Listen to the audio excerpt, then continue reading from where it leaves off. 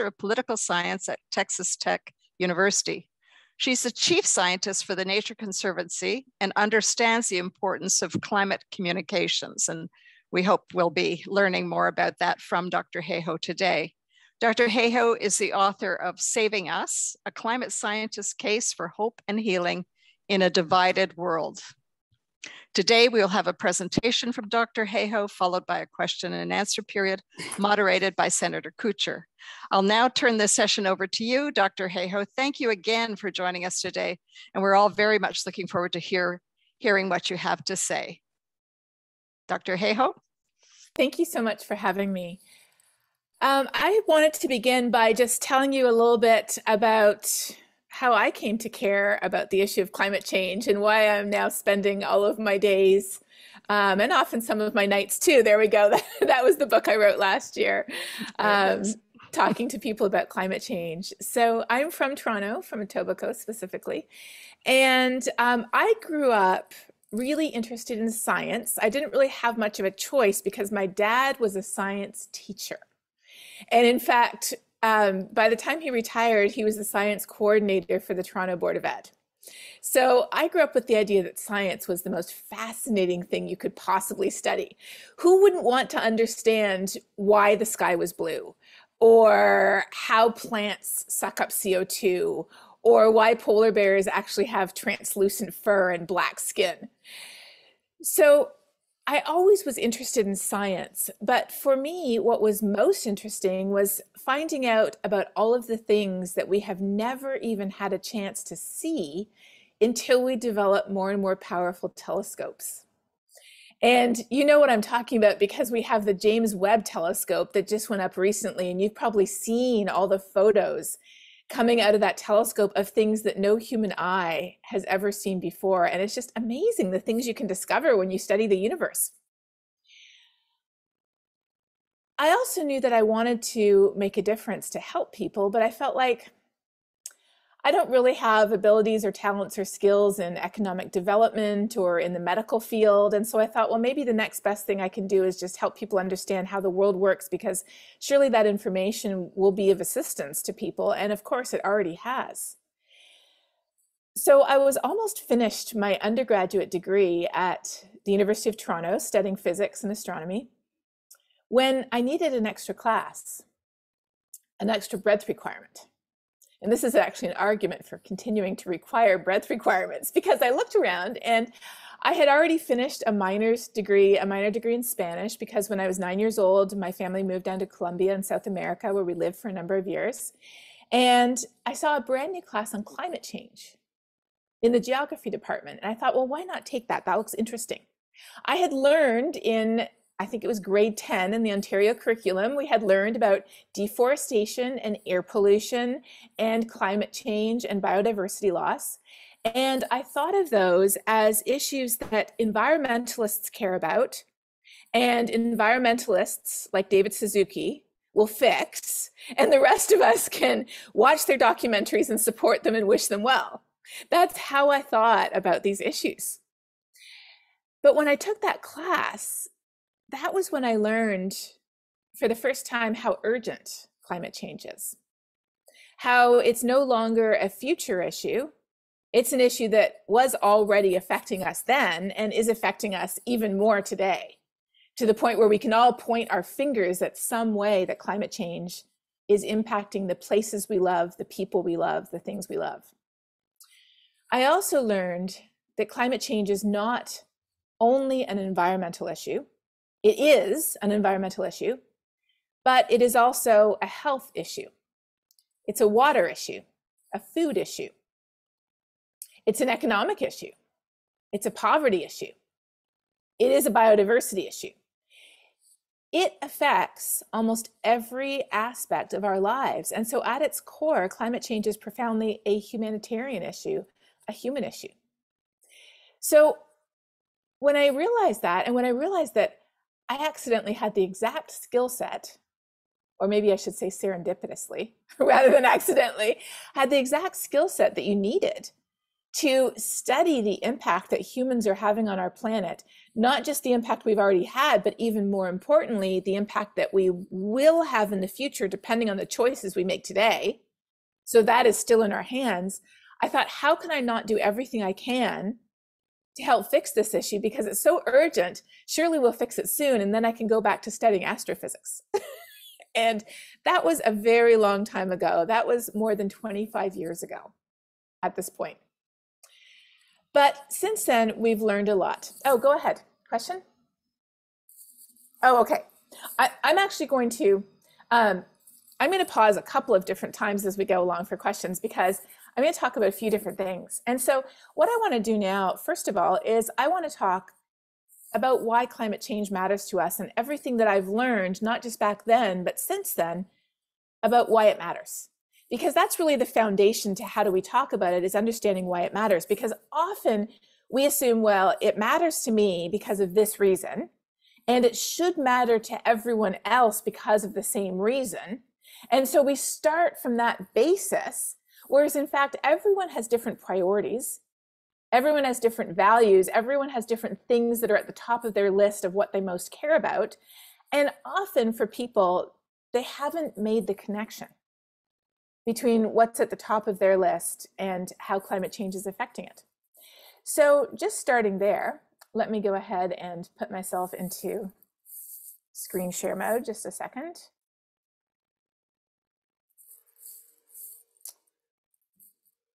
I think I have permission. Oh, can I get permission to share my screen? Is that possible?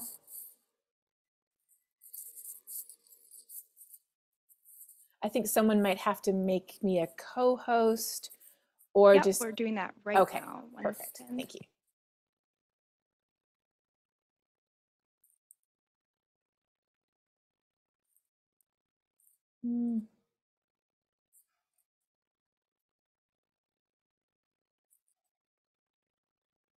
Okay. There we go. All right. Let me just share here. So the biggest thing I've learned is that it really isn't about saving the planet. And so often we use those words. We hear people talking about, what can you do to save the planet? 10 things you can do with your family to save the planet. The most important thing you can do to save the planet. But here's why that is neither accurate nor effective. First of all, the planet itself will be orbiting the sun long after we're gone. It really is not about saving the planet.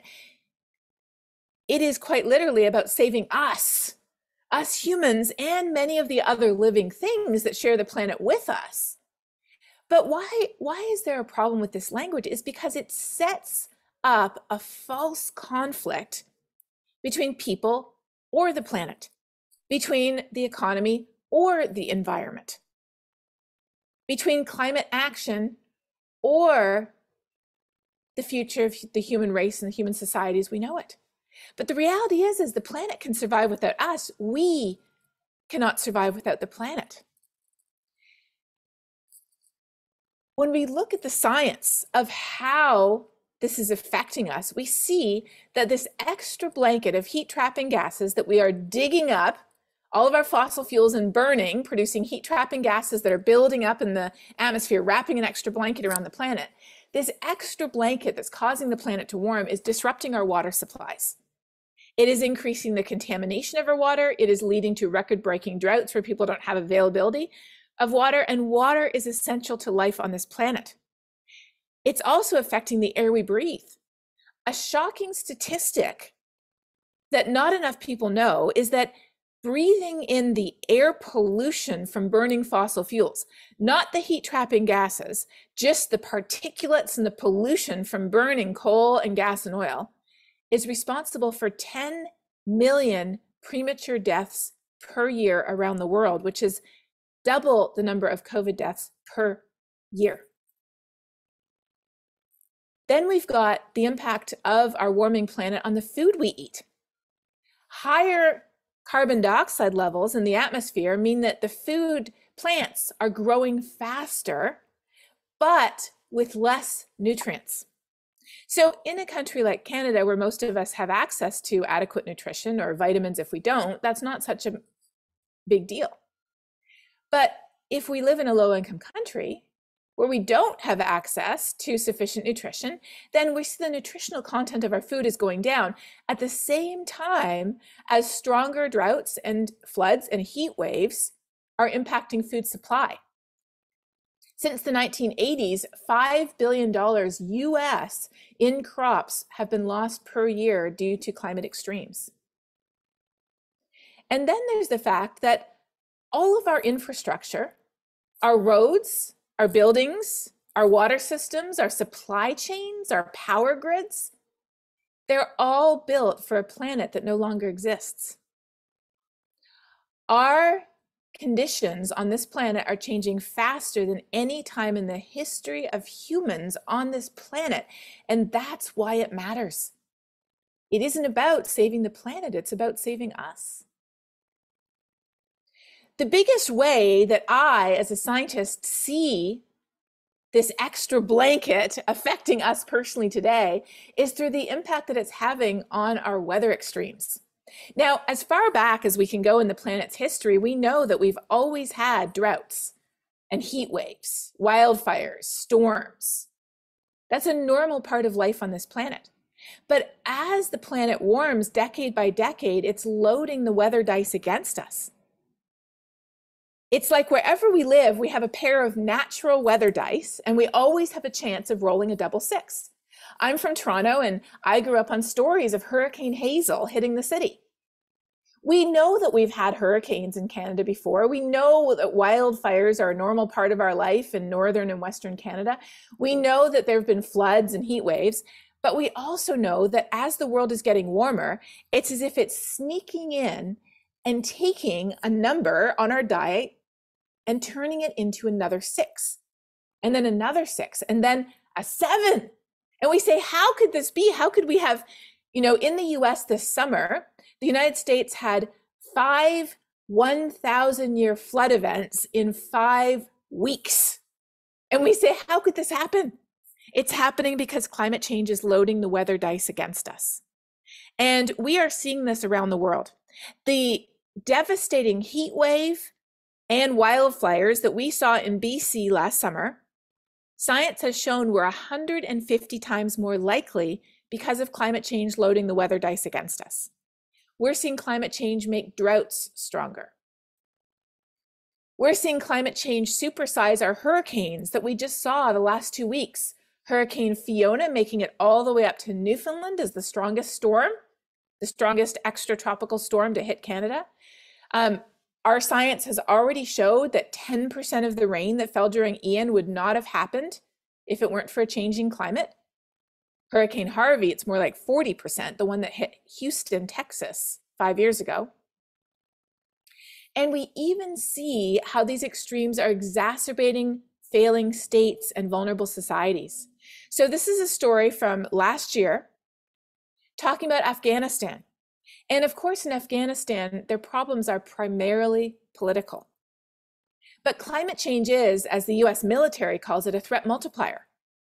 And so the fact that parts of Afghanistan have warmed twice as much as the global average, and their spring rains have declined, and their droughts are more frequent, what's happening is that it is the effects of warming, as it says in the 3rd paragraph, act as what military analysts call threat multipliers, amplifying conflicts over water, putting people out of work in a nation where people largely live off agriculture. And as one professor of hydrology who studies water says, the war has exacerbated climate change impacts because for 10 years, over 50% of the national budget goes to war. Now there is no government and the future is unclear. Our current situation today is completely hopeless. We see these impacts around the world. And what they have in common is that they affect all of us, but they don't affect us all equally. Climate change affects every single one of us if we live on this planet, but it doesn't affect us equally. The people who have done the least to contribute to the problem are most vulnerable, and it's affecting every aspect of our lives. So you might, when I say climate, you might not think that climate change is an infrastructure problem. But it is because, again, our infrastructure was built for conditions that no longer exist. You might not think that climate change is an economic problem, but it's already causing billions of dollars worth of damage. Just looking at the insured damages from our weather extremes in Canada and in the US, we are already into billions of extra dollars. Climate change is an energy problem because it affects the supply of our energy. It affects the demand of our energy as well. I've already mentioned how it's a water problem, how it affects our natural resources and our health. It affects our food, our biodiversity, and our conservation efforts. And climate change is an issue of justice and equity because, although it affects all of us, it does not affect all of us equally. And those of us who are already, people who are already marginalized, people who are already disadvantaged, people who already suffer from socioeconomic inequality, from racial inequality, from gender inequality, those people are most affected by these impacts because they're already most vulnerable. So whatever you're interested in, you can see something here that relates directly to climate. And for me personally, what really hit me when I was taking that class so long ago at University of Toronto was the fact that climate change is so unfair. We see that the 50% poorest people in the world are responsible for 7% of the problem. The richest 1% are responsible for 15%. Actually, that number's increased. Now we're up over 20%. And if you flip it around, this is who's responsible, who's producing the heat trapping gases. If you flip it around and you say, who is exposed to these impacts, we see that first of all, people who are not responsible in that they have just been born, people who have just been born the last few years, are bearing the brunt of the impacts of the choices that people made. This is comparing lifetime exposure to climate extremes for people who were born just 3 years ago compared to people who were born in 1960. And you can see that almost everywhere the colors are darker, meaning more people are being exposed. I'm not quite sure what's going on with Ireland. That's something interesting to look at. But other than that, more people are being exposed in the future. And even when you look at today, for people who are born in the same year, people in lower income countries are much more exposed than people in higher income countries. The top countries on this list are Malawi, Somalia, countries in Africa, countries in Southeast Asia. You have Australia up there, which has the wildfires, the droughts, the heat waves, and the cyclones. Then you have the US down there at number, what is that, 15 or so. But I can't even see, oh, there's Canada. We're way at the bottom, way, way, way at the bottom. Yet we just suffered from Hurricane Fiona ourselves. In Malawi, they outlawed child marriage over 5 years ago. And there was initially a decrease in child marriages in Malawi. But the last 2 or 3 years, they've been ticking back up again. And there isn't a scientific study showing this yet, but when people who work in that area go into the villages and ask people why is this happening, the answer they get is, we didn't have food. The droughts that are being amplified, exacerbated, made more intense and more devastating by a changing climate are directly hitting people's food supply to the point where often they have no other choice. But the science is showing that at the global scale, the gap is getting bigger. The economic gap between the richest and poorest countries has already increased by 25% since the 1960s. So when it comes to climate change, it affects all of us, but it doesn't affect us all equally. Women and children, especially in low-income countries, indigenous communities who have already lost their rights to so much of their land and their sovereignty, low-income neighborhoods. And we might think, well, that's a US problem, but no, we see this in low-income neighborhoods in our big cities in Canada as well. These are the ones who are most impacted by a changing climate. So what I've realized is to care about climate change, you don't have to be a member of the Green Party or the Liberal Party or the NDP or any party at all. You don't have to live in Canada or in Malawi, in Argentina or California. You don't have to be a certain age or a certain type of person of a certain faith. To care about climate change, you only have to be one thing. And that one thing is quite literally a human being living on this planet.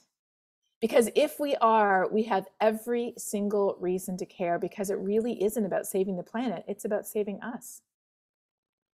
So I want to stop here before I pivot to talking about how do we talk about this effectively in such a polarized world. I want to stop here and say, any questions about the science, about the impacts, about how it's affecting us, about things that you've seen that you were wondering about, or about what this means for Canada? Okay, I have Senator Galvez and then Senator Quinn. If you could go ahead, thank you. Yes, thank you. Thank you, Dr. Hayhoe. I am a scientist, and I think that we have read exactly the same documents, the same info, the same IPCC report, so we arrive at the same conclusions. But there are solutions. There is technology. There is some policies. As senators, we have toolbox that we can push and implement, so to stop, so attenuate, so to adapt to, as what you said, it's an already changed planet. And that you said that, and I agree, that climate change is a systemic risk, is here to stay, and is impacting everywhere, everyone. So I want to ask you, for where we start, according to you, if you will be in our position, where do we start? And to accelerating into the decarbonization of our economy and becoming more sustainable. Thank you. That is a great question. And that is exactly the next question to ask, since, as you say, we've read all the same things and come to the same conclusion. And so that's exactly where I'm going next. But I want to give you a short answer to that, though, because this is so important. I have asked myself this question ever since I realized how big this issue was. And so at first I thought, well, people don't know the facts. But then I realized that's not enough. That's not changing minds. And then I thought, well, people need to understand how it's affecting them, and that does matter. But that's still not enough if people don't know what to do. And then you can start talking about what to do, and then people are like, oh, well, or you can start implementing what to do, like implementing a price on carbon, implementing sensible policies, putting in incentives for public transportation, electric grids for vehicles, adaptation. But there's one thing that I realize we're missing, and that is the catalyst. The catalyst to change in human society is when we talk about it, when we communicate with each other. Because we can have the best ideas in the world, we can have the best policy in the world, we can have the best solutions in the world. But if we haven't put the pieces together on why it matters to all of us and how we can all benefit, then we're not going to get that ball rolling down the hill as fast as it needs to. So that's why when they asked me to do a TED Talk a couple of years ago, I said, I'd like to do a TED Talk on the most important thing an individual can do about climate change. And they're like, well, we already have TED Talks on plant-based diets and electric vehicles. And I said, no, I think as individuals, whoever we are, whether we are a scientist or a senator or both, or whether we're simply just a parent taking our child to school, we're a medical professional, we're a teacher, we're a neighbor, we're a fellow churchgoer, whoever we are, when we use our voice, that is how we catalyze change in the place where we are, because we're all part of a system that's greater than ourselves. And so, I would have posters on bus shelters saying, here's, Jeremy from Sault Ste. Marie, and here's how much he saved on the carbon tax this year. I would have, here's the incentive for this. Here's what you can do for that. Here's what's available for businesses. I would just communicate every single piece of solutions we have. Here's what we already have. Here's what we're already doing. Here's what we want to do next. Here's what we could do if we had support. Really, really communicating why it matters and what we can do to fix it are the two most important things in the frame of leading us all to a better future. Too often we're talking about what we have to run away from, and I just did that myself. I talked about what we have to run away from, but we don't talk about what we need to run together too. And when it all comes down to it, we all want a better future. Doesn't matter what side of the country we're from. It doesn't matter who we voted for in the last election. It doesn't matter where our parents came from. We all want a better future. And if we can begin with that better future, go one step down to visualize what that better future looks like for us, we probably reach agreement on a lot of those things, not all of them, but a lot. And then we could say, what do we need to do to get to that? And that completely flips the conversation on its head. So I'm going to go there next, but I wanted to give that answer. Thank you. Great. Okay, Senator Quinn and then Senator Gerba, and then we'll let you get on, Dr. Hayhoe, to the next part. Thank you very much, Dr. Hayhoe. This is the most plain language presentation I've seen ever, and it's so striking and so hard hitting. And my question really is that it's what you've done is you've really demonstrated this is a global issue. It isn't a Canada issue, a U.S. It's a global issue, and yet all of our countries and associations, we put plans in place and whatnot.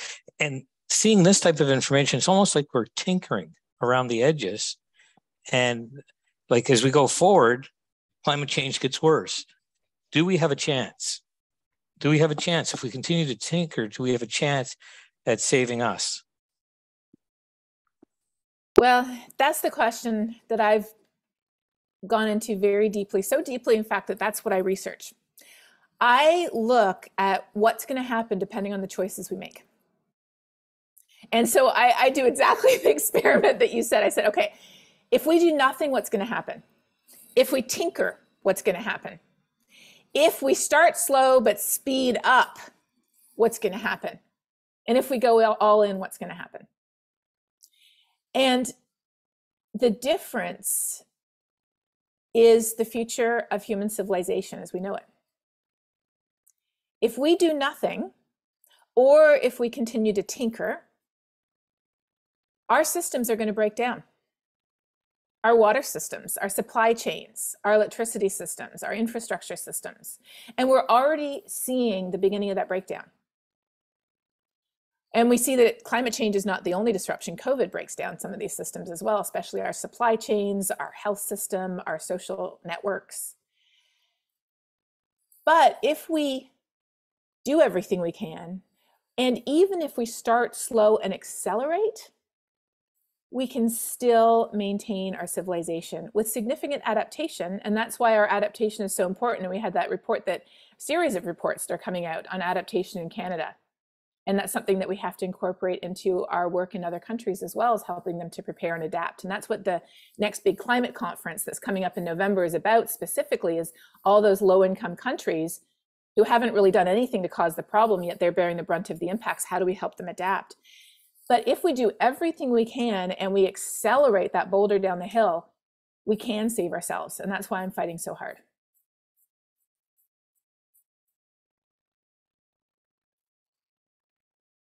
Stan, I think you're muted. Sorry. Of course I am. Senator Gerba, question over to you. Last one for this section.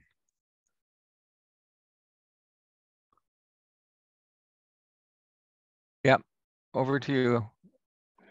Merci, Senator Thank you. Kutcher. Thank you, Senator Kutcher.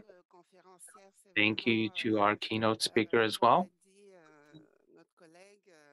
As our colleague mentioned, Senator Coyle mentioned, Senator Quinn mentioned, this is a lot of information that allows us to see indeed that it's a global problem and that it impacts different communities and countries in an unequal and disproportionate way.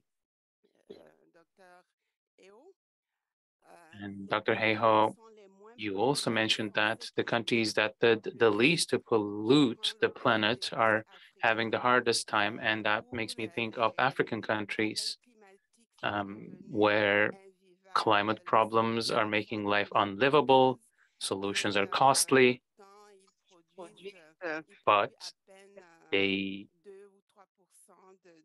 maybe are responsible for 2 to 3% of pollution.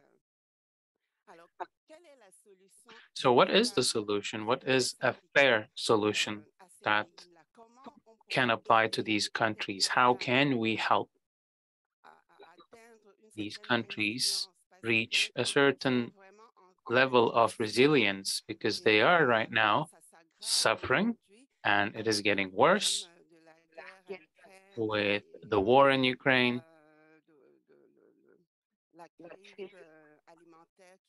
the food crises that they're going through, the increasing price of grains and other food items. So how do we deal with all this for these countries? How can we help them out? Thank you. Thank you so much. And thank you for speaking so slowly and clearly so I could understand everything that you said. So you asked the question that's at the heart of this issue, which is how do we help the countries and the people who have done the least to contribute to the problem, yet are bearing the brunt of the impacts?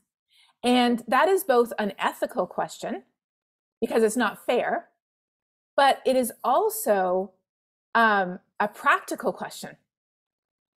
Because where do people go when disasters overtake the place where they live? Many conflicts are resource-based. Where do people go? They're displaced from their homes, and many people come to Canada. And we take people in because that's who we are. But if you look at the coming refugee crises, if we do nothing or if we continue to tinker, we are not able to absorb the flood of refugees. Just to give you one example, 700 million people live in the low elevation coastal zone. 700 million. 50% of the area that the country of Bangladesh uses to grow rice will be underwater by the end of the century if we do nothing. So, and not only that, but people want to stay in their homes. You know, providing a safe haven for the entire world is not only impractical, but it's not the idea, it's not the better future that people want. So often, and you might have heard this too, but I often hear what low-income countries need is they need more fossil fuels because fossil fuels made us wealthy and developed, and they need fossil fuels too. But if you look at where the fossil fuels are in the world, the vast majority of fossil fuels are in North America. They are in Russia. China has a good supply of coal. They're in the Middle East. And then they're in just a few countries like Venezuela and the Niger Delta, where those fossil fuels are being extracted by multinational corporations and they're being taken to supply high-income countries. They're not being used to benefit the people there. So when we say low-income countries need fossil fuels, we're not saying they need to depend on their resources the way we depend on our resources. We're saying they need to buy them from us, which means they need to go into even greater debt to develop an unsustainable way of getting energy that will continue to damage them. It's like making people addicted to cigarettes and then giving them more tobacco because they can't grow it themselves. We need to invest in clean energy solutions because electricity is most closely correlated with human well-being. Not energy itself, but electricity specifically. And so that's why in my book, as you probably know, Senator Coyle, I talk about Solar Sister, an amazing program that empowers women entrepreneurs in sub-Saharan Africa with solar technology. I'm also going to talk here about the importance of things like regenerative agriculture. The Nature Conservancy that I serve as chief scientist, it's called Nature United in Canada. I know that's confusing, but we already had a Nature Conservancy of Canada. So the Nature Conservancy in 80 countries around the world is called Nature United in Canada. But we're working in many African and Southeastern Asian countries on regenerative agriculture. And I'm talking to folks in Canada too about regenerative agriculture, about drought-resistant agriculture, about the way that we can use nature to help us adapt, be more resilient, absorb water when it floods, shade our homes when there's heat waves, protect us from climate impacts, but also help us grow more food and even generate energy. So the solution is really to invest. And that's why in the Paris Agreement, along with the goals of reducing emissions for countries like Canada, there was also goals of contributing to the Green Climate Fund. But most countries didn't. Even the United States, under President Obama, only contributed half of what they said they would. We were one of the countries that did the best, but we still need to do more. And it's not only about money, it's about knowledge, technology, investment, education, finance. And so what I really love is at the Nature Conservancy, they're very creative. As a nonprofit, the Nature Conservancy is one of the biggest nonprofits in the world, I think top 10, but it doesn't have enough money to fix the world's problems. So what they do is they help to broker deals. So a deal they just brokered was with the country of Barbados. Almost 0% of the marine area around Barbados is protected. And that marine area is being affected by pollution and by warming oceans, and it's affecting the coral reefs, tourism, fisheries, water supply, and more. So what the Nature Conservancy did is they helped to connect the country of Barbados to private financiers who would restructure their national debt to save them $50 million worth in interest.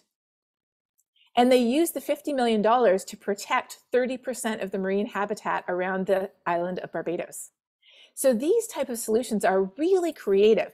And this is my personal bias, but I feel that as a country, we have the reputation of being able to work with everybody. We have the reputation of being global citizens. And we have a lot of levers that we can use, I feel like, to help broker deals and bring together partners in industry, in companies, in finance, and at the national level to help find those equitable solutions. And I think that's something that we have a history of already doing, but it's something that we could do more of.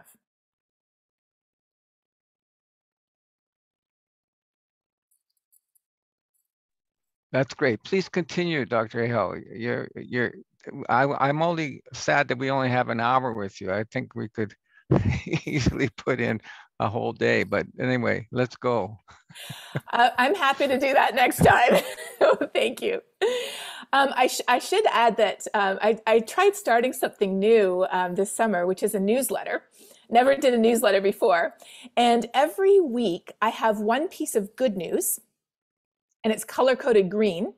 I have one piece of not so good news because I feel like we need to understand what's happening. It's color-coded red. And then I have one thing that people can do, and it's color-coded blue. So if anybody's interested in more, in addition to the book, I also have that regular newsletter. But let me pick up again because I want to talk about where we are and how do we talk about this issue in terms of solutions. So going back to where we left off.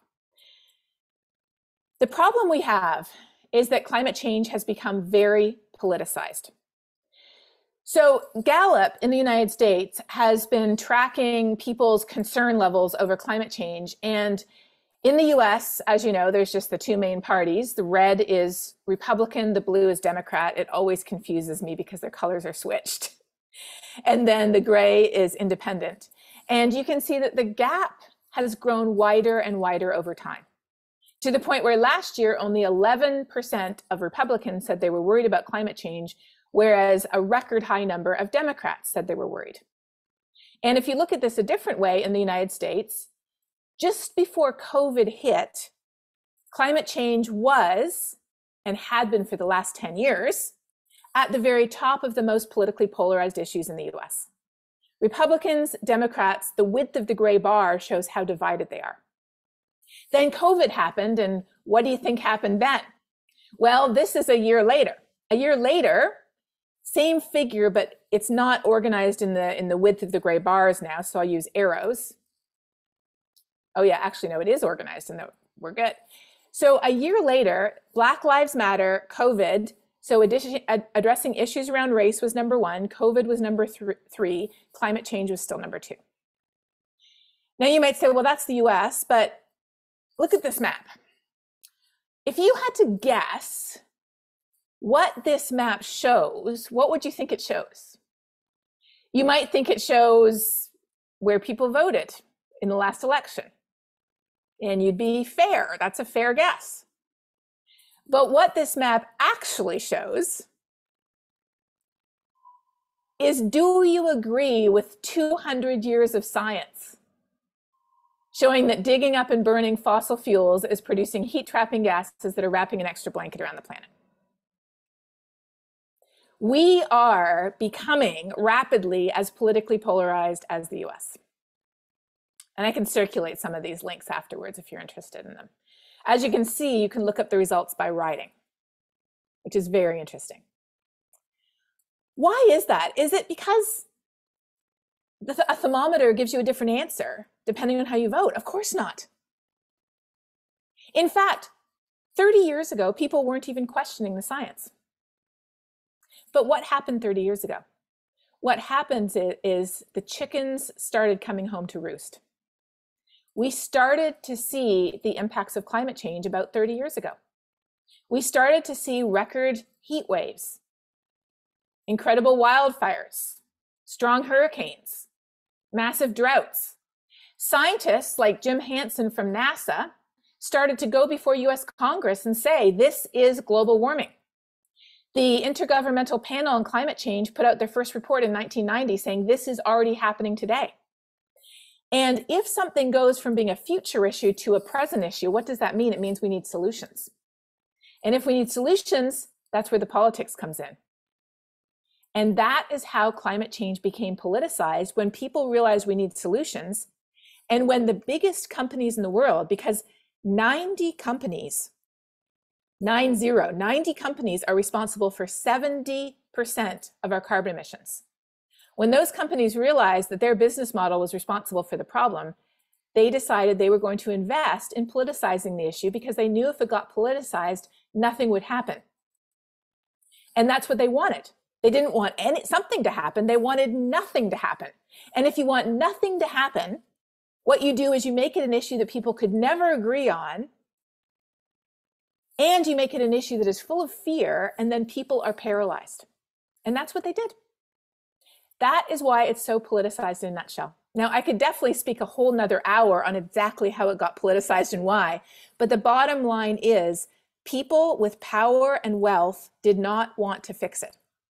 And so they made a deliberate decision, and there's a really good book and a documentary called Merchants of Doubt that talks all about exactly what they did, who they hired, who paid for it, who they talked to, how they crafted their messages. Merchants of Doubt describes exactly how this was politicized and why, to delay action. So how do we get over that? Often we think, and now I'll go back to my slides, we think, well, people just need more fear. We think if they just knew the facts, if they knew how bad this was, they'd spring into action, right? And I actually have a little YouTube series called Global Weirding. Not global warming, but global weirding. I don't even know how you translate that into French. But basically, the world is just getting weirder. And that's what we see. And so we say, if we just tell people the facts, surely they'll spring into action. And so climate changes and we get worried. And what we often do, and we scientists are most guilty of this, we just share more scary data. But here's the problem. If people don't understand how it matters to them and what we can do to fix it, then they reject it even more, and inaction results. Because this is the way our brains are wired to work. It turns out Tali Sharot is a neuroscientist. She studies people's brains. She doesn't study climate change. But she says something in her book, The Influential Mind, that I think is so important. She says, fear and anxiety will cause us to withdraw, to freeze, to give up rather than take action. And so climate just changes more. What do we have to do? What we have to do is we have to realize that this is not the world anymore.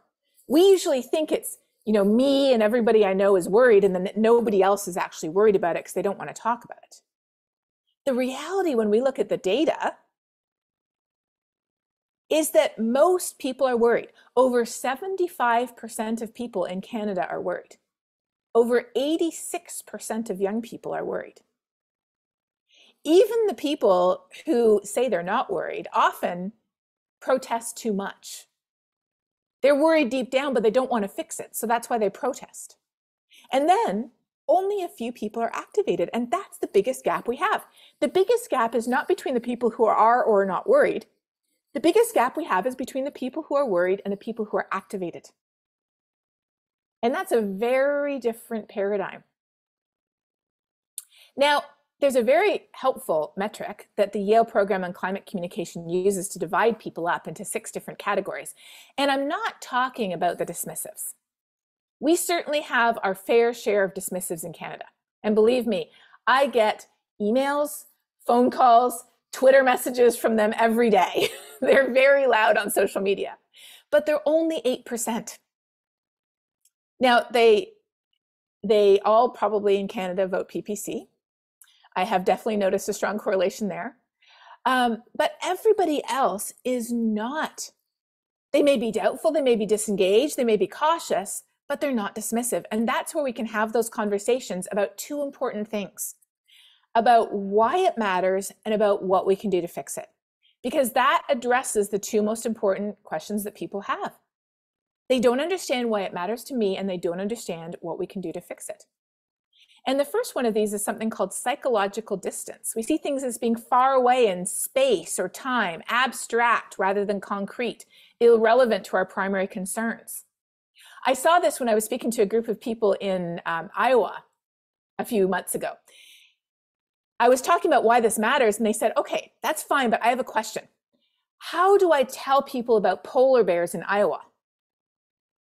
And I said, well, unless you have a secret population of polar bears in Iowa that I don't know about, you don't. Because you have to talk about what matters to people. In Iowa, you can talk about floods. In Toronto, you can talk about floods. In British Columbia, you can talk about floods. You can talk about wildfires all across Northern Ontario. You can talk about rising seas in Halifax and Vancouver. You can talk about the heat waves and how I grew up in a home where we didn't have air conditioning. We just slept down the basement for the 1 week that was too hot to sleep upstairs. Well, now everybody's installing air conditioning, and even up at the cottage where people traditionally went to get away from heat, it's too much for some people to sleep in when in a heat wave. We can talk about Hurricane Fiona. We can talk about homeless people on the streets of Halifax that have nowhere to go when disaster hits. We can talk about the towns in Newfoundland that were devastated by those storms. We need to talk about how it matters where we live, even though it affects everyone on all parts of the world. We have to figure out what people care about. Do you care about farming? Connect it to how climate change is affecting farming. Do you care about canoeing? Do you care about your kids' health? Do you care about the supply chain or the economy? Do you care about national security? Do you care about our forests? Do you care about fisheries? What do you care about? Whatever people care about, climate change is already affecting it, and we have to connect the dots between how climate change is affecting what we already care about and how that makes us the perfect person to care. But that's only the first half. The second half is we have to talk about solutions. We need to talk about what those solutions look like and how we can make a difference. And this, to me, is where the fun part comes in, because this is where we get to talk about what that better future looks like. We get to talk about how there are solutions, and people are often really surprised to find out that we're implementing those solutions today. They often think that we're not doing anything.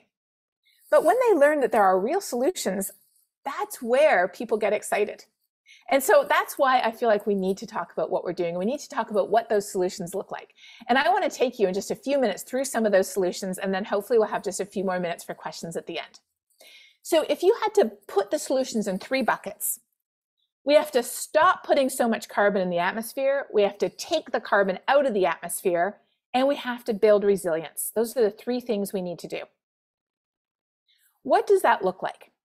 Well, stopping putting carbon in the atmosphere, one of the things that might surprise us is it looks like efficiency. We waste over 50% of the energy we produce, and the food we produce as well. Through efficiency, we could save a lot of money, and we could provide energy and food for people who need it. Then, of course, there is clean energy, but there's also smart land use and agriculture. And there's behavioral changes, so people don't need to burn as much energy, which costs money, to get to where they're going, or to heat or cool their homes, or to do whatever it is they need to do.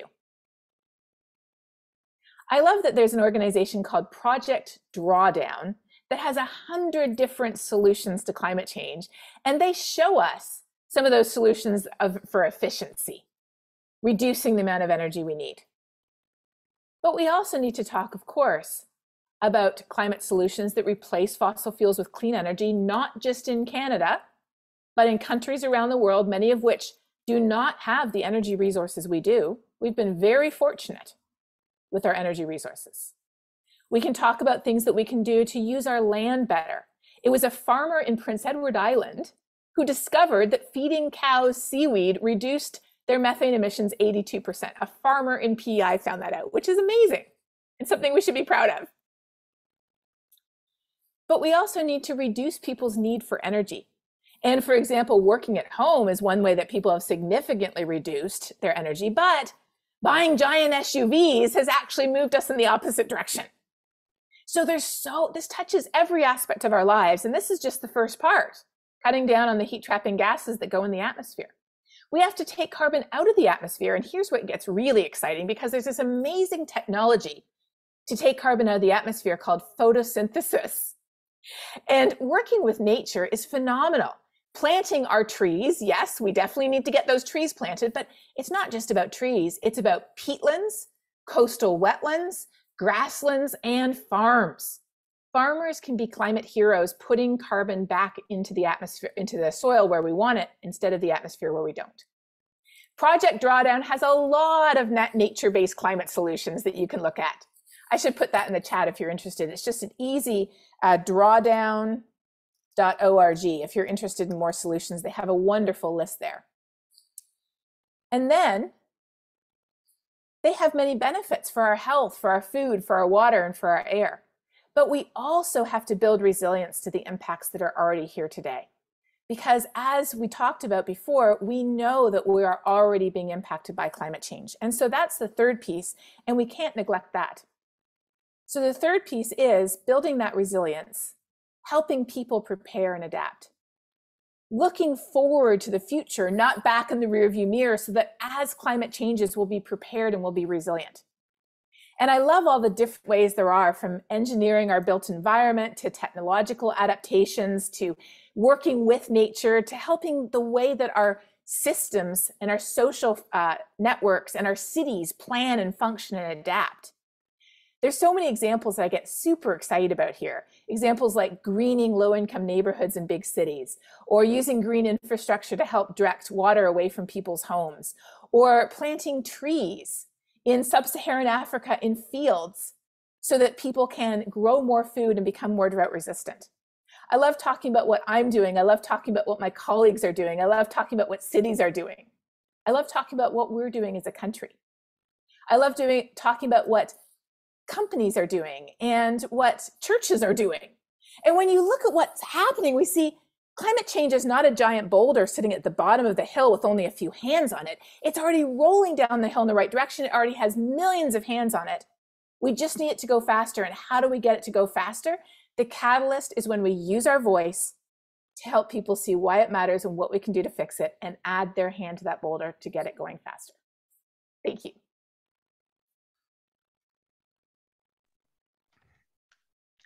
That was outstanding, and I'm sure that I can speak on behalf of all our colleagues. Thank you incredibly very much. It was really very, very wonderful. And unfortunately, we're running out of time, so we won't be able to do the questions. But Dr. Hayhoe, if you wouldn't mind sharing those slides with us, we'll make sure to pass them on to all our members. And also, Amy has put the links in the chat. We'll make sure we put a package together for everyone. I think you've galvanized us out of our usual daily lethargy. You're actually better than my coffee. So that's that's very high praise coming from me. And I loved how you reframed this issue as the climate change is about us, and it's a humanitarian issue. And it caused me to reflect that a big part of what makes us human is how well we connect and support each other, whether our neighbor is sitting next to us in the Senate chamber or our neighbor is in a village where I worked a lot in Malawi or Tanzania or anywhere else. And I think that who our neighbor is an important lesson for us to keep in mind as well. Our task as senators is to consider how best we as individuals and as a collective can carry out this necessary work in our upper chamber. So thank you so much for that. And if we're in touch with you again, don't don't be surprised. I would just like to also thank all our staff that have put all this together, and the translators and all the people that do the work behind the scenes so that we can participate in this kind of excellent session. So with that, I'm going to put an end to our talk today, and I'm sure many of us will want to consider this, continue this conversation when we gather again this afternoon. So thank you so much. It's been outstanding. Thank you. Thank you so much for having me. I don't think we're done with you yet.